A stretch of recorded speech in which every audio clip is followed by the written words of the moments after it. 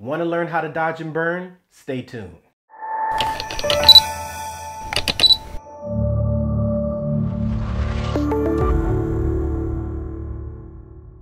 Hey, I'm Chris McNish, content creator for Sweet Gap Incorporated, and this is the last part of my 3-part series. Before I go any further, please click on the subscribe button if you want to see more videos. I have already cleaned the skin and applied frequency separation. If you want to learn how I did that, I'll put the links in the description.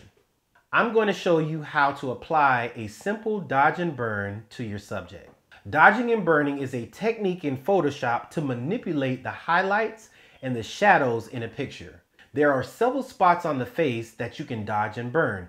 Here's an example of a headshot where I'm going to show you where I am going to dodge and burn. So I have an example here. I have Katrina here, and this is already done. But what I'm going to do is I created a layer here, and I'm just going to click on my brush.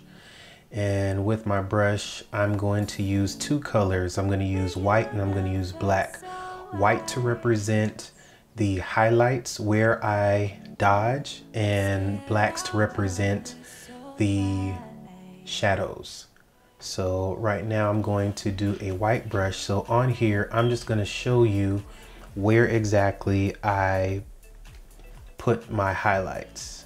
So using this brush here, just imagine this is where I'm going to dodge. I'm also going to dodge here.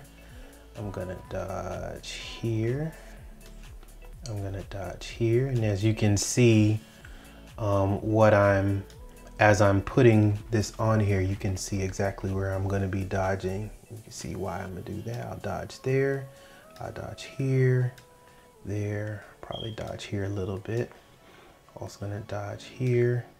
So now I'm going to switch the brush over to my blacks, and this is where I will burn. I'll burn here. I'll burn here.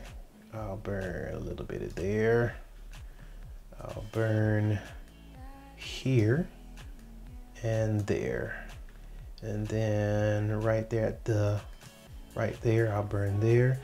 And then right under the highlight, I'll burn here. Switch back over to the highlight. I'll highlight there, and then I'll burn right under it. Burn here, and I'll burn a little bit of there too. And that's pretty much it. Let's create the layers to dodge and burn. So we're here in Photoshop, and we're going to create our layers for dodge and burn. If you go to your adjustment panel, we'll click on our curves layer, and let's rename this dodge.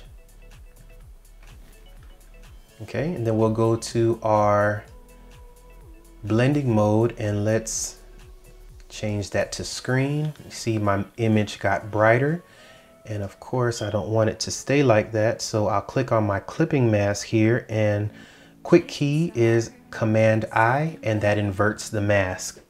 Okay, and then let's create another curves layer, and let's rename that burn.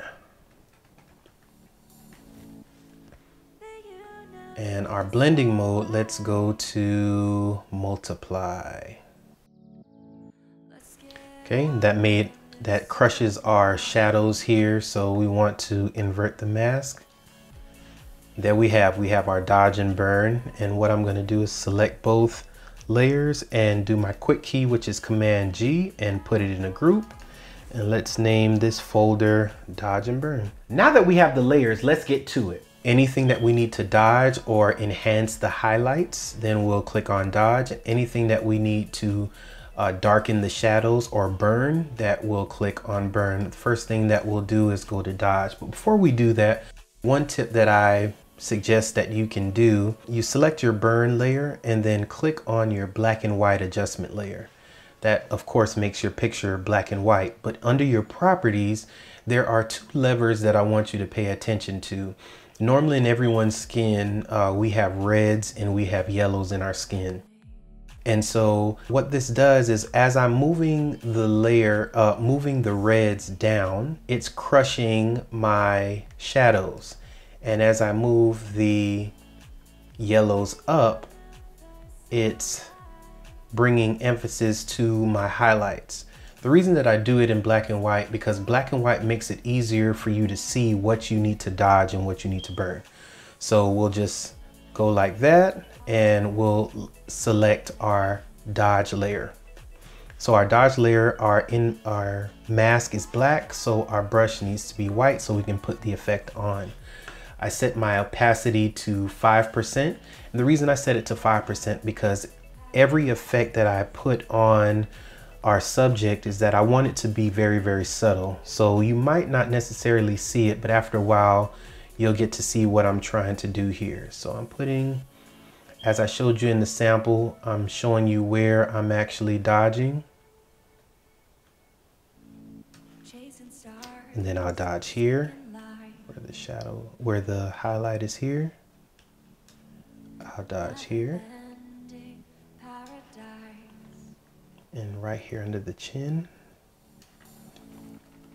Then if you see where the light is hitting the top of her lip there, put that there, and then right here. And then you see this light that's here, put a little bit more highlight there. And then right here at the top where her eye is here.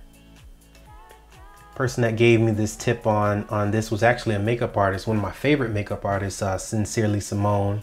And she showed me that this is how they put makeup on their clients, especially when it comes to where they want the highlights to hit and where they want the shadows to hit. So, and see that little highlight there, I'll accent that. And then this right here, I'll dodge that. See that there? And then what I'm going to do is toggle this on and off, and you'll be able to see the difference. Okay, you can see that there. Great. So yeah, Sincerely Simone, thank you so much for the tip on, and I recommend this to any photographer out there. If you know any makeup artists, really good makeup artists, they can really teach you just how they apply the makeup to the skin. It can really help you with dodging and burning.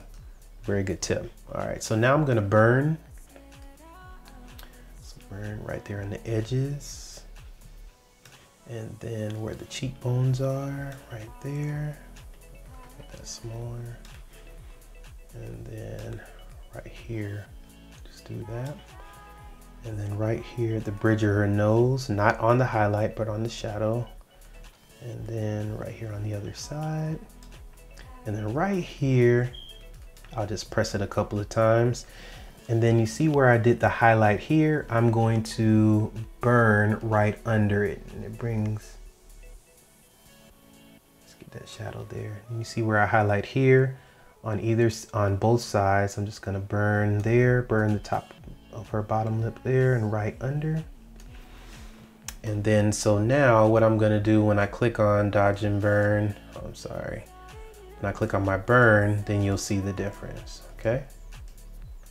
Definitely be able to see the difference, okay? So I'm going to toggle off my black and white layer, and now we have our subject here. So now I'm gonna toggle off and on, dodging and burning, and you see the subtle difference. See that? Major difference. I did it subtly, but it makes a big difference. Subtle is key. If there is a reason you applied too much to the subject, then you can select a layer and bring down the opacity in the layers pane. See you on the next SweetGap tutorial. Click on the subscribe and notification button if you want to see more videos.